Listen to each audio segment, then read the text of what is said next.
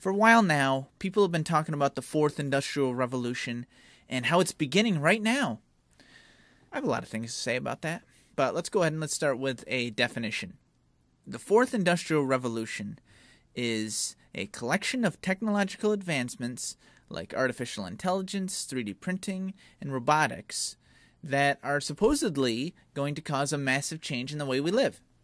Whether it's a decentralized blockchain monetary system like Bitcoin or a virtual reality environment offering an immersive experience, these technologies are going to have a major impact on people's lives. Now, I don't doubt that. I only doubt the emphasis on how it's the beginning of a brand new phase in the Industrial Revolution rather than the end of the previous one. You know what I mean? First of all, let me break down what the Industrial Revolution was, or rather what it is, since we're still in it. And I'm going to go back to the late 1700s when there was a shift from items being handmade to them being machine manufactured with advances like steam power and water power. It was a major shift that sprung cities, and so in this phase, we'll think of steam as the major innovation that separates it from other phases. Now, the sequel to this phase, we have what's known as the Second Industrial Revolution, and this is where electrification entered the scene. It allowed for new innovations like the telegraph and the light bulb to flourish. There were other innovations like railroads that were, of course, significant during this phase, but overall, we can think of electricity as the major innovation that separates it from other phases. Next up, we have the third part of the Industrial Revolution, the dawn of digital. Think computers or systems based on ones and zeros.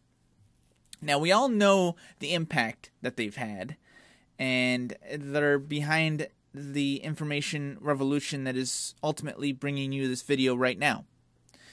However, I submit to you that we are still in this phase, and it's these binary logic systems that are the major innovation that separates it from other phases. All of the new technologies that are being referenced to when talking about the fourth industrial revolution are still fundamentally founded on digital systems. AI, it's digital. Blockchain, digital. Extended reality and 3D printing, digital with physical hardware. I hate to burst everyone's industrial revolution bubble, but we have not entered a new phase. Don't worry though, I think we're getting close. How close are we getting? Well, I'm looking at things like quantum computing. Quantum computing is innovative enough that it could constitute a fundamental shift in our current technology. I understand that it still uses a binary system, and I'm going to make a video about this, but with quantum computing, the idea of superposition and having both a 1 and a 0 at the same time makes it revolutionary, or shall I say, industrial revolutionary.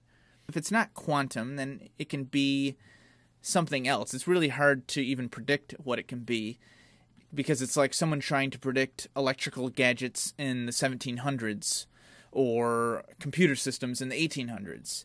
We don't know what it will be because it's going to be crazy. Anyway, I think you get my point, and I had to get this off my chest. So let me know what you think, and thanks for watching today. Have a good one.